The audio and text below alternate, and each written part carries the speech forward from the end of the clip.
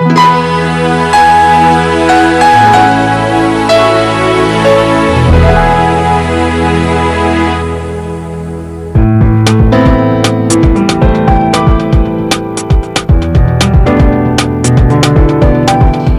is home to 1,53,000 high net worth individuals who are collectively worth $589 billion. The country's financial capital, Mumbai, with 30 billionaires, is among the top 5 billionaire cities globally. Even as you are stumped by these astounding numbers, the thing that crosses your mind is, where do these richy rich live? Well, without exceptions, they all live in the innerst part of the town, a Tony address as they all say. With the economic boom and fast-changing lifestyles, a new crop of builders have redefined Mumbai's Tony address with the construction of super luxury apartments. Take Worli for instance. In the last 10 years, it has transformed completely. The familiar chimney dotting the skyline is missing. The mills have gone. In its place are swanky malls and super luxury towers. Just near the famous Worli landmark, the TV Tower, Omkar's 8,000 crore rupee residential project is underway. Construction is on for 76-story towers that could be an envy of everybody. This project redefines what a luxury apartment really means. It is uniquely named 1973. Well, that number stands for Mumbai's geographical locations, 19 degrees latitude and 73 degrees longitude.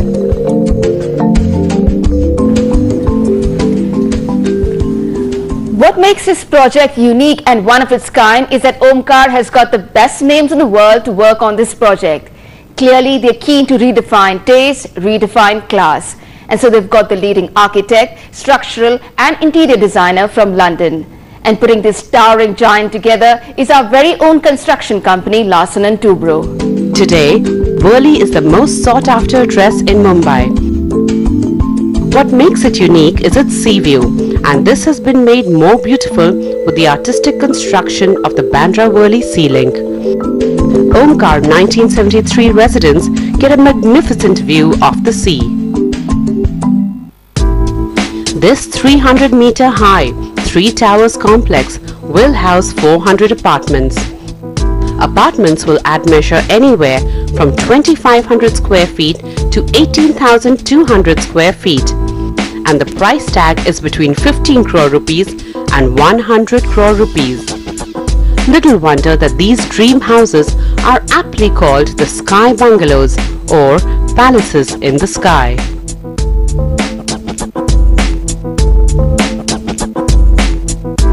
Each resident of 1973 will have an uninterrupted view of the sea, as the first habitable unit will start at the 16th floor or 70 meters above ground floor.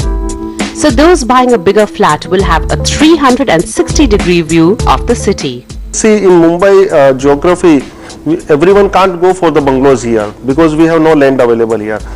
So if I can own a bungalow here, then I have to pay a 400 crore, 500 crore. For that is not possible for everyone. So we given our brief to our architects that let's create a bungalows in the apartment.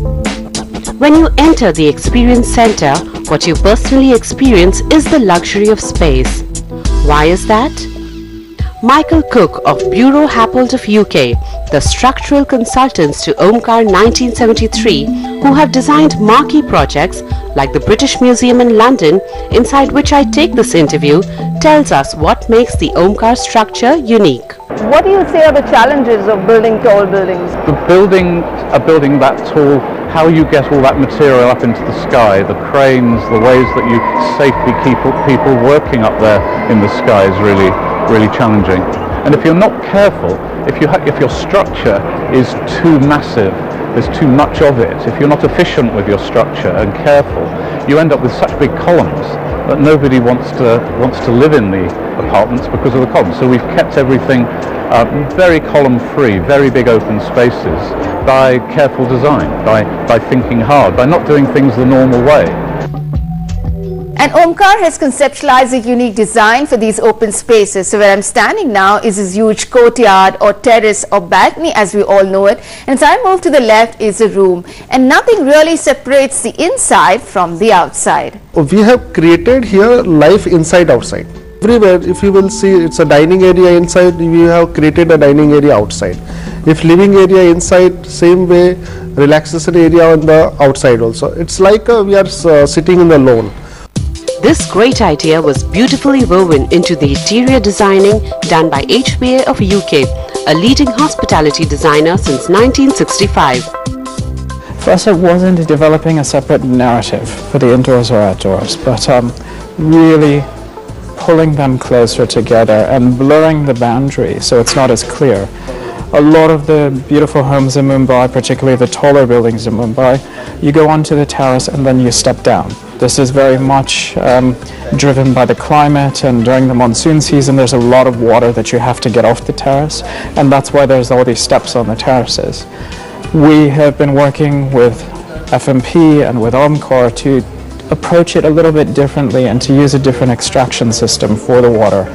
And with the beautiful stacking doors, the interiors just open directly onto the terrace, and you have this experience where your whole house all of a sudden feels like your exterior. So you get this wonderful connection to the outdoors, and then that's sort of complemented by the soft curve of the building and all the different vistas and views that you get. So it's really quite a unique experience.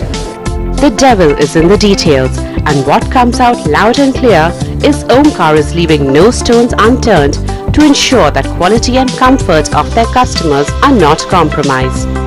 Towards meeting this objective, they have hired some of the best talent in the world. A case in point is UK's leading architect firm, Fosters & Partners. Nigel Dancy, partner at Fosters, passionately takes me through the model of Omkar 1973 at his office in London and explains why this project stands out in every which way.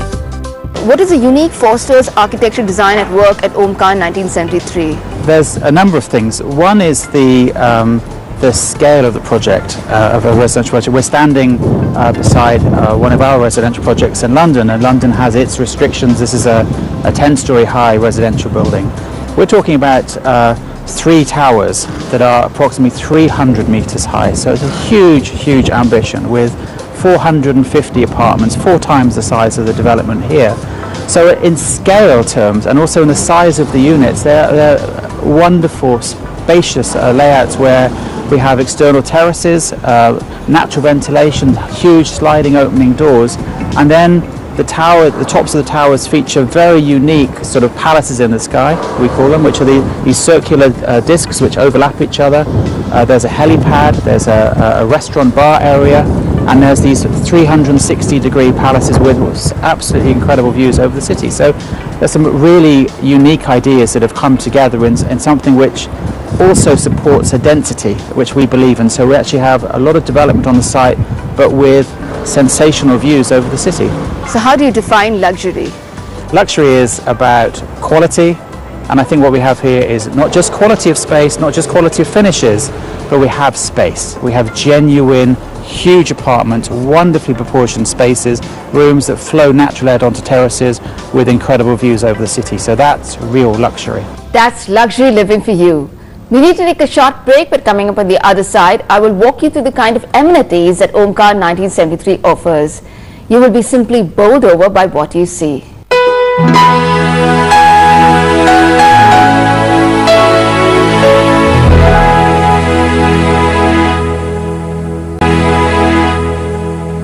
I think the thing with the very rich is they have choices, and I think we offer them a fantastic choice to live in the sky for one of their homes probably, and you know, these are family units, they're big units, they have choices, and if they were living in Monaco, or they had homes in Hong Kong, or they had homes elsewhere in the world, they may have a range of different places they would like to live in, but I think in Mumbai this has got to be the #1 address.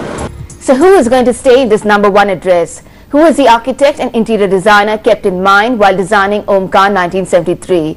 What is the profile of people who will be staying in these luxurious sky villas? It is for the metropolitan connoisseur.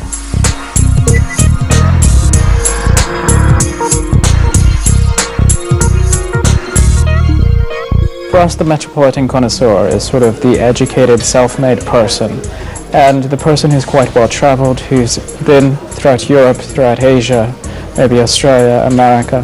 They're people who have traveled, been well educated, run a business, and they know the best of the world. It's not just what you can find locally.